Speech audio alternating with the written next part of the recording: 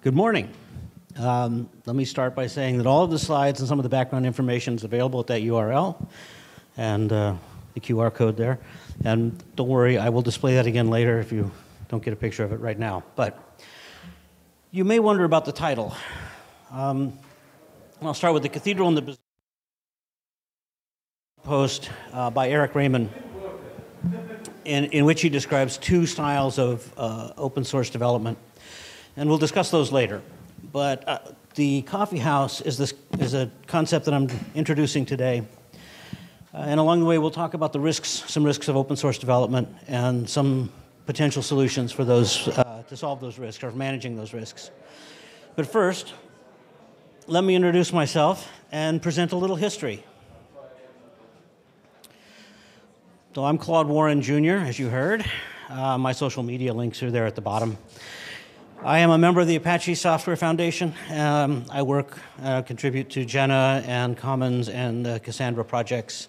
I call myself an effectuator. I am not the Claude Warren that's in Wikipedia.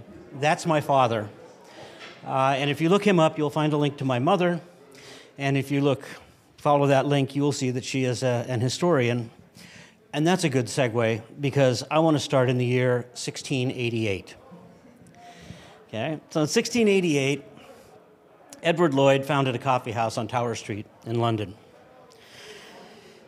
And his customers were involved in the shipping trade. So the discussions in the coffee house centered around such topics as ship schedules and manifests and losses and things like that. So shipping was the high-tech industry of the day. And as with any high-tech industry, there was a lot of money to be made and fortune to be lost. So, and there were several major risks that his customers were talking about. First among them, sinking. According to Wikipedia, and excluding those ships lost in battle, there were 318 ships wrecked in the 17th century. And more were lost without a trace. Those are the 317 that we know, or 318 that we know of. That are listed in Wikipedia. You would also be worried about pirates. The 17th and early 18th century were the golden age of piracy, so this is a time that you would be worried about pirates. I think we're still worried about pirates. You would also be worried about cargo going overboard in a storm, and Wikipedia lists 87 storms for the 17th century in the Atlantic. Now, this is, again, an undercount because it doesn't include major storms in other oceans and seas. And it only, if a storm blew through and didn't hit landfall or hit landfall in some place that wasn't in contact with Western society, we wouldn't know about it. So, and then the other one is the prices might crash before your shipments arrived. So the market crash, the tulip crash of 1637 is an example of this risk, where if you loaded your ship up and before it made the dock, then the prices collapsed, then you would have made less than you cost to fit out the ship to begin with. So what happened was that they had discussions then at the coffee house. And investors, so their idea, they came up with a risk reduction strategy. And their risk reduction strategy was that investors would invest in multiple ships and cargo. So rather than putting all of your money into one ship or buying all the cargo for one ship, you would distribute that across multiple ships. And in the process, you would then share in the profit if there was a profit to be made, or you would share in the loss if there was a loss. Effectively, this made Lloyd's the earliest insurance for shipping. They're one of the earliest insurance syndicates. Okay. So with benefit of hindsight, and the knowledge that those who do not understand the past are doomed to repeat it, let's look at risk exposure with open source software. But first, a little more history about this talk. I originally presented this subject as a lightning talk at ApacheCon in 2022. That talk was 5 minutes long, no slides. And at this point in the talk, I recited a bunch of dates and events, things that happened in open source development. When I went to do this as a longer talk with slides, that section bored me to death, so I took it out, but let me give you the 3 salient points. According to a Synopsys 2019 survey, 99% of code bases that they audited contained open source software. 82% contained outdated or abandoned software, open source components. And I want to note that this XKCD panel is so on point that project in Nebraska and maintained by some random person in Nebraska have become idioms meaning any open source project maintained by a single person. And the third point, 73% had at least one license issue. Now, licensing issues are a deep and difficult subject, but there are a number of open source software licenses, and they are not all compatible with each other. For example, if you have some code from the Mozilla 1.1, Mozilla Public License 1.1, and some code from the new GPL, the GPL code, and you want to combine those together and redistribute it, you can't do that without violating one of the 2 licenses. So, and this is true even though both are approved by the Open Source Initiative and the Free Software Foundation. And as a little deeper example, we have the license mess as a graph. And this graph shows several popular licenses, and arrows indicate which licenses can be included in code and with other licenses. It's not complete. I'm not a lawyer, solicitor, or any other legal professional, so your mileage may vary. What this graph doesn't show is it doesn't show if the Debian free software, if it follows the Debian free software guidelines, if it's free software approved, Free Software Foundation approved, if it's OSI approved, if it's got copyleft, if you can accept copyleft code, or in fact, if it allows linking to other modules with different licenses. And again, I'm not a lawyer. Consult proper legal guidance. Okay, so why do we care? Well, we care because your project probably depends on open source projects. And that means that the outdated and abandoned open source components aren't going to be upgraded if there are vulnerabilities discovered. So the XLab GitHub 2020 Insight Report lists about 54 million active projects. With 14 million active developers, that means that there are about 4 active projects per developer. And you have to ask yourself how many of those are one developer projects in Nebraska. And now we want to think about why would they become abandoned. And I think that there are probably 2 major reasons. First is a life change. So, marriage, children, sick parents, new job, financial stresses. They're all vying for the time that was previously spent on open source development. And the other reason that people would leave or abandon a project is just disillusionment with the process. So 2 examples of this are in 2015, Azar Kachulu, and I hope I pronounced that correctly, deleted LeftPad NPM module, and he broke thousands of websites when he did that. Now, he felt that he was poorly treated in an IP naming spat with NPM, and later he stated that the situation made me realize that NPM is someone's private land where corporate is more important than people. And the second example is Marek Squires, who sabotaged Faker and Color's NPM modules, again breaking thousands of websites. And he stated that he was tired of supporting Fortune 500 companies for free. So this brings us to the Tidelift open source maintainers survey, in which almost half of the respondents listed stated that financial compensation was the top reason that they disliked being a maintainer.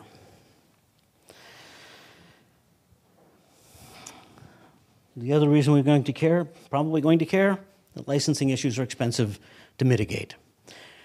Recently, a number of projects have changed licenses from pure open source to some sort of partial open source, often for financial reasons.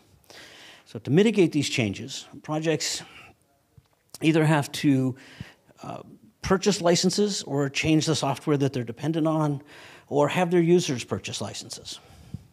And the three examples that I have of this are the 2018 MongoDB, 2021 you have Elasticsearch and Kibana, and then just in 2022 Akka changed their license. And the third reason that you might care is that transitive dependencies make any upstream issue your issue. And this last one should scare you. As an example, if we have this nice dependency graph here, and if you run project P up there at the top, and project O, just there below it, becomes abandoned, you can probably pick up the code, create a new module to do the same thing, or perhaps you'll take over the maintenance of project O, or you might find a drop-in or near drop-in replacement for project O. If project O changes its license, you basically have the same choices. It's not too bad. But if DD is no longer supported and has a problem, then you have to know that O depends on H, which depends on T, which depends on DD, all to understand that you have a problem. And depending on what language is involved and how it's loaded, if DD suddenly disappears, your entire application may grind to a halt. If DD is no longer supported and a security hole is found, then you're going to have to understand this whole dependency chain to understand that you have a security problem. Now, if your project is II over here, the other one at the top, you will notice that it has a much longer dependency chain. So what has to happen is you have to be responsible to track and manage all of the transitive dependencies and all of the issues that arise in those transitive dependencies. So how is that going to impact your project? Okay, so enough about that. What was this Cathedral and Bazaar thing that I started with? Well, as I said, 1997, Eric Raymond, speaking at Linux Congress, introduces the concept of Cathedral and Bazaar. Cathedral is a top-down development. Its development direction is controlled by specific design goals. It's usually a tightly controlled development. It operates much like a standard closed-source development system. Now, there's a perception that some Cathedral development is so tightly controlled that it doesn't readily accept contributions. For software in this subcategory of Cathedral development, it would be very difficult to get functionality added that didn't fall within the existing design strategy. Now, I want to be clear that not all Cathedral development is so tightly controlled that it doesn't accept external contributions, but it's a risk. And if your project is dependent on a project that uses Cathedral development, this is something you need to assess. The other form, the Bazaar, has a wider pool of developers, but it tends to lack the tightly controlled specific design goals that you see in the Cathedral. Now, some argue that this lack of tight controls can lead to difficult to detect errors. For example, in an encryption library, where if you're optimizing for the code path, you might replace a random number generator with a weaker but faster one. This is going to yield may yield weaker encryption. So let me be clear again.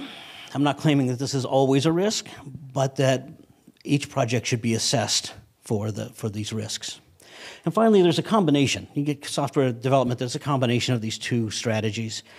And now all of these strategies have their place. They can all produce excellent results. Each has a weakness to go with its strength. But the point here is that projects should be aware of the strategy that's used to develop the components and determine for themselves how that impacts the type of component being developed. Okay, are you overwhelmed yet? Let's think about this a minute. You have to find all the upstream dependencies. You have to analyze the issues. Is there a license conflict? Is the wrong development strategy being used? To analyze the risks. Is the developer community going to crash? Is there a possibility of a license change? What are the possible mitigations we might have? Can we contribute to the upstream project? Can we fork it if we need to? What is it we don't know? And what is it that we know that just isn't so? Okay, have a cup of coffee. You'll have enhanced energy levels, less likely to suffer heart failure, and less likely to suffer stroke. Now, I want to point out that I got the benefits of coffee from the internet, and as that great US President Abraham Lincoln said, don't trust everything you read on the internet. All right, you could open a coffee house if you want a cup of coffee. You can meet like-minded people. You can meet people with different opinions, and you can have discussion on high-tech topics. Edward Lloyd did, and it brought the shipping industry its first insurance company. But more seriously, what can organizations do to mitigate risks? Well, the first thing organizations need to do, I think, is to stop thinking of open source as a cost avoidance strategy. There's a lot of free software. Obviously, if you use it, you don't have to pay for the development. That's great, but that's not the only thing that open source is. And organizations need to start thinking about supporting open source development as an insurance policy. For every euro that a company puts toward open source development, it's a euro they're not going to have to spend on mitigation when the project in Nebraska collapses. And for every euro invested in open source buys goodwill from the ecosystem. All right, so how can you do this? I would suggest you create an OSPO, an open source program office. This is a program office within your organization that supports open source project that your organization is dependent upon. And then you use that OSPO. And you use that OSPO and you hire developers to work on those open source projects. And then you can use the OSPO as a firewall between your organizational secret sauce and the open source community. And you do that by not showing your OSPO developers the internal source code, because if they don't see it, they don't know the IP, and they can't leak it. All right? And the second thing you use the OSPO for is to provide technical support for your internal developers. So if you have internal developers that are using one of these open source projects and they run into a problem, they've got somebody within their organization, within the company that they can go to and say, hey, I've got this problem, can you help me solve it? The person in the OSPO, the developer in the OSPO is either going to know the answer, know somebody who will know the answer, or know where to go to ask the question. So you can help build your software inside the firewall. Right? So looking externally, the OSPO can be used to analyze upstream projects. So what's the community viability of all those open source projects you're dependent on? Beyond the classic bus factor or lottery factor, if you prefer that, there are other metrics to measure community and project viability.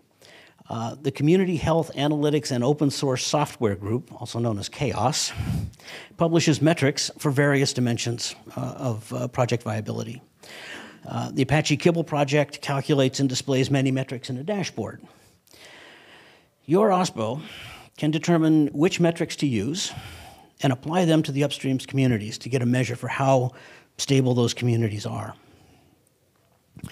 In addition, you can assess how open those projects are to contribution. So how difficult is it to contribute to those upstream projects? Is it difficult enough that consideration of a replacement project may be advisable? Okay. You can also use your OSPO to analyze the existing license issues. So they can look at your internal organization's license, what licenses are being used internally by the projects that they're using internally, and see if there's a licensing conflict. And then they can also look at the upstream projects and see if there are licensing issues there. Okay. And they can also determine if the process is fit for purpose. So you want to know, is the project building a security system in a way that would allow easy injection of malicious code? Are they building a system that claims to want lots of contributions, but whose process makes contributing difficult? Now this edges up to the openness question, but it's different in that in this case, if you have a project that wants contributions, but whose process just doesn't quite allow it, that's what you're going to find in this analysis. But you can also use your OSPO to support the upstream projects. And you do this, like I said, by hiring developers, and those developers then work on those upstream projects. And you can either hire people who already work on those projects, people who are interested in working in the projects, or have experience working on other projects perhaps run by the same foundation or organization, or simply developers who have an interest in open source development. But the goal here is to ensure that upstream projects have vibrant communities supporting them. And I should note that while I talk about developers here, I really mean not just developers, but I also include documentation specialists, communication specialists, testers, anything those upstream projects need. You can donate money to projects. In some cases, it may be possible to donate money to support one of the developers. You might be able to donate money to support the project infrastructure, or perhaps donate time on organizational systems for builds or storage on your organizational system for products that are built by the project. And finally, you can support the existing foundations. The Free Software Foundation, the Linux Foundation, the Apache Foundation, to name 3, all support a number of open source projects, and they are always open to support. So there are a number of ways that you can support open source development. You need to check with your legal counsel to see which ones are effective and which ones are legal in your area. Make sure you don't run afoul of local ordinances. So we sort of talked about how to solve the organizational problem, but how do we solve the community problem? Is there a community solution that will lower the risk and share the expense and still allow us to reap the benefits? And this time, I think the answer really is the coffee house. And this is where you have an association of OSPOs or other interested parties, and you create a coffee house-like environment. You're going to share the data about open source projects. So if we think about this for a moment, if you think back to that dependency diagram, there are lots of projects that need to be evaluated. But in a community effort, each OSPO only need to evaluate some of those projects, provided they can trust other OSPOs to do the same level of research. Now, there's a concept called inner source development.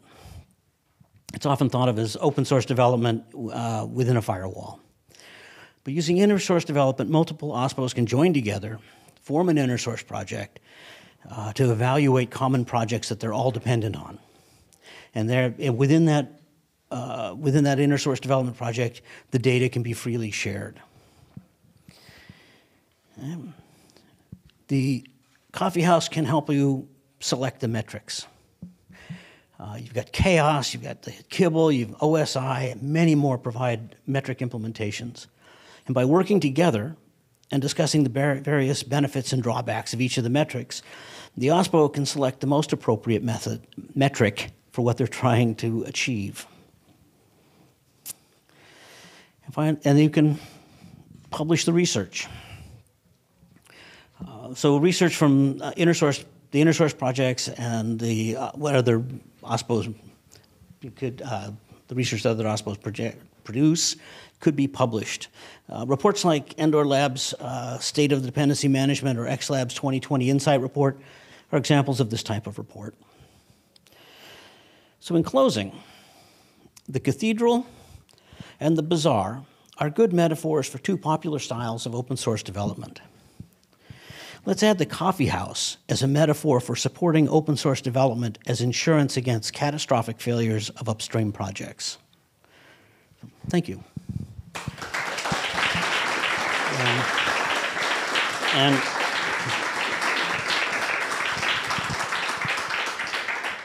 I do want to note that the slide deck also contains references to the various organizations and reports. So we are now open for questions. If you are joining us via the broadcast, please please click on the chat button on your screen, and then you can add your questions, which we will then ask Claude here directly. All right.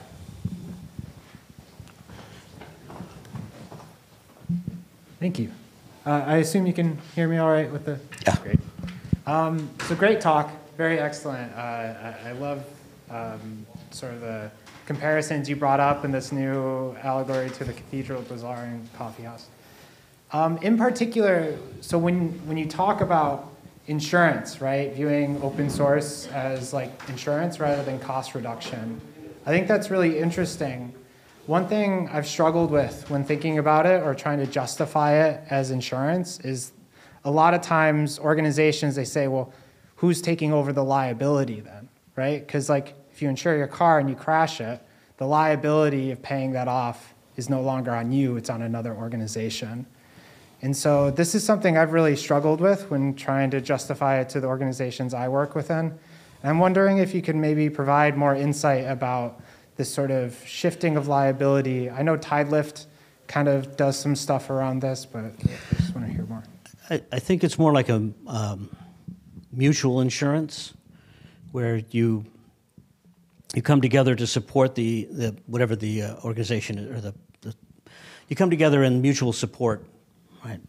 So in this case, you're I suppose you don't actually get a benefit back in the sense that somebody's going to pay you for this loss, but the idea is that the amount that you've spent and the effort that you've put into it is going to be lower than it would be if you tried to do it all yourself, and your risk is going to be lower in general because you have more people trying to keep everything afloat. So.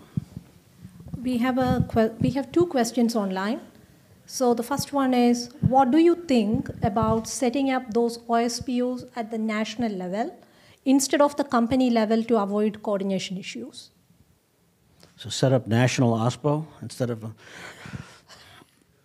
I suppose nations ought to set up OSPOs so they can do government stuff that way. But it seems to me that if you're looking at a business, then that business has very specific interests and things that they want supported. And that they know what they need. And so they will then support the projects that they need. And just like as you would expect government, I think that any organization understands what they're dependent on and where they need to, or should understand what they're dependent on and where they need to put their resources to help support that. Any questions here? All right, then let's go to the next question online. I have always thought about inner sourcing as implementing open source process inside the company to avoid internal silos. I understand your take is totally different. Is it about sharing information among different companies or OSPOs? Inner source running within a company is one of the standard models. That you do that to share within, as she said, silos of the organization. But you also get multiple organizations working together to do development. And an example would be if you had a specific, you had to talk to a bank over a specific protocol, or you had to do some sort of specific protocol that was mandated. Then you might have multiple companies that needed to implement that protocol. And in that case, those companies might work together to form an inner source project and all develop the same protocol, basically. You contribute to the same protocol, it's going to cost them less, it's to their benefit. So inner source, I always think of it now as software done, or open source process done within a firewall. So that firewall then is those multiple companies would be walled off from the rest of the universe doing their research. But that idea, anyway. Yeah, go.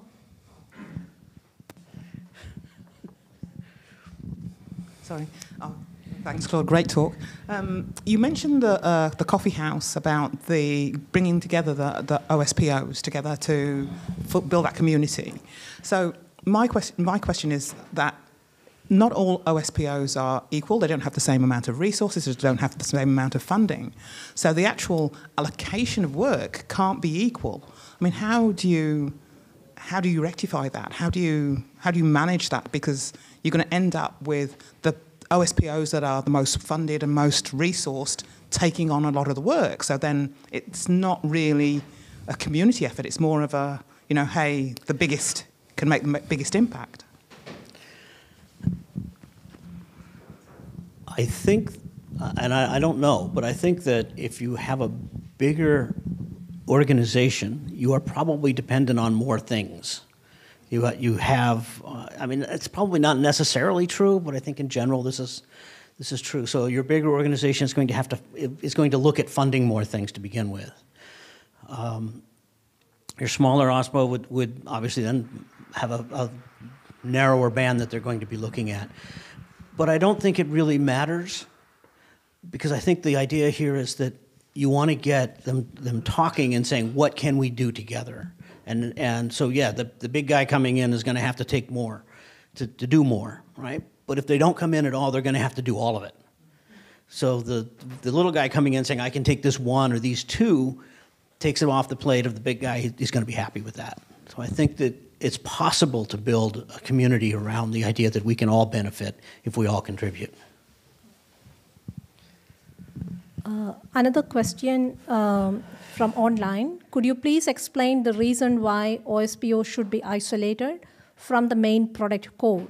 That seems to me contradictory to the idea of OSPO understanding the dependencies issues. The OSPO, you want to keep the OSPO separate from your internal if you are the company lawyer.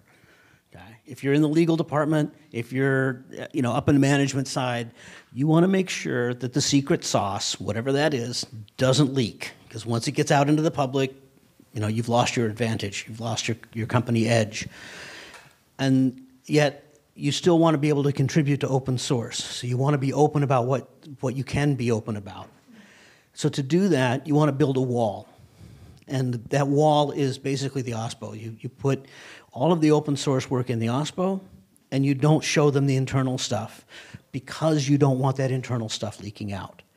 Now, that doesn't mean that you can't take internal work and say, oh, we're going to open source this and make it open source, but that needs to be a decision that's made on case-by-case basis, and that's, with all the backing of the management, and then go ahead, move it over. Your OSPO could support that.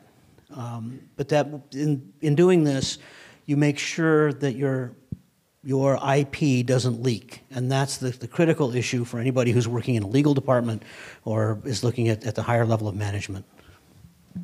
So we have time for one last question, and then we will start the next session in 3 minutes. Sorry. Thank you. You mentioned that not all cathedral-style development excludes external contributions. Maybe could you share an example of that and whether that could be a stepping stone for people towards more Bazaar style? I think that, and I can't be absolutely certain, but if I look at Apache Cassandra, for example, that I think started as much more of a cathedral style. It has broadened its base, but there are still some signs that it was cathedral style to begin with. And so it's sort of a mix, but it began, I believe, as cathedral and has migrated. So I think that there's an example. I think there's a whole continuum of examples there if you look across the history of that project. But that's the only one I can think of off the top of my head. All right. Thank you, Claude, for a very engaging session. Thank you so much for answering the question.